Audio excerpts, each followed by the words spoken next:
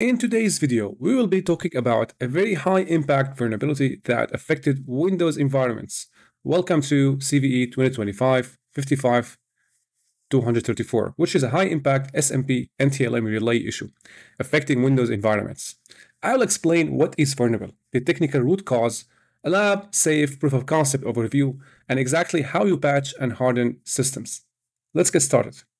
Microsoft's September updates address a class of SMB authentication relay exposures that let an attacker reuse NTLM credentials to access SMB resources when signing and extended protection for authentication are not enforced, which means if you run file or printer shares, you need to patch and harden today. What do we know up until now is that this vulnerability affects Windows systems acting as SMB servers. That includes Windows servers and client machines sharing folders or printers. The vulnerability is an elevation of privilege. Unauthorized access vector via authentication relay. In plain terms, an attacker who can coerce or capture a Windows user's NTLM authentication using responder can forward that to an SMB server that doesn't require signing or EPA, then act as that user on the server. What caused this vulnerability? Basically, or fundamentally, it is an authentication design and configuration gap, rather than a brand new cryptographic bug.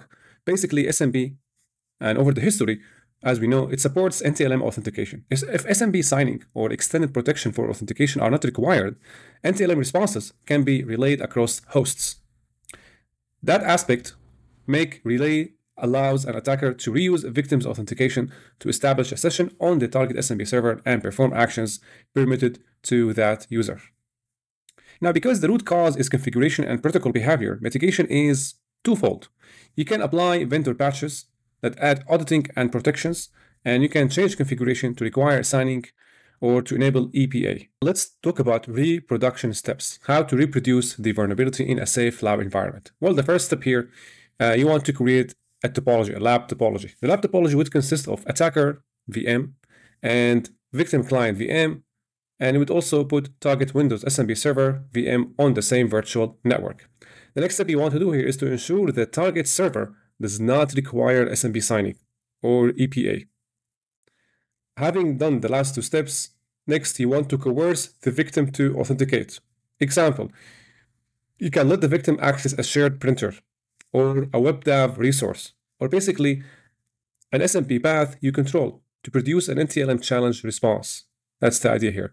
Now, the fourth step here is relay the captured NTLM to the targeted SMB server. If relaying succeeds, the attacker then can interact with SMB resources as the victim. For example, the attacker can enumerate shares, write files, or schedule service tasks depending on privileges. And the last step, when you want to perform detection, enable Windows SMB signing or EPA auditing. You will see specific audit events when clients cannot sign or when EPA or SPN is missing. All right, now putting on the defender hat, how to patch and mitigate. Well, to patch, what you want to do here is install Microsoft September updates, specifically September 9, 2025 security updates on all systems that provide SMB services. These updates introduce audit hooks and additional server-side hardening behavior. Patch first across your critical servers, and maybe then you can expand out to other machines. Now, if you cannot update, you can just use hardening. For example, you can require SMB signing on critical and important servers using group policy, or you can use PowerShell for servers. You can use this command and enable the SMB signing on the servers. You can also enable extended protection for authentication or EPA on SMB. This binds authentication to SPN, so relays fail, won't happen. Use the updates auditing to find incompatible clients first. And where possible, I believe if you use SMB3 with encryption, it's going to be better. Now, if you haven't still updated or patched your machines, you can perform a test to detect and respond to this vulnerability.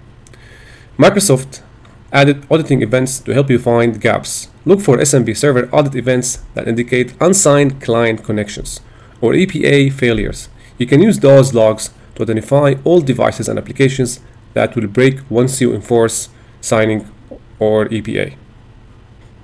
I suggest event IDs to hunt, such as 3021, 3024, and 3026.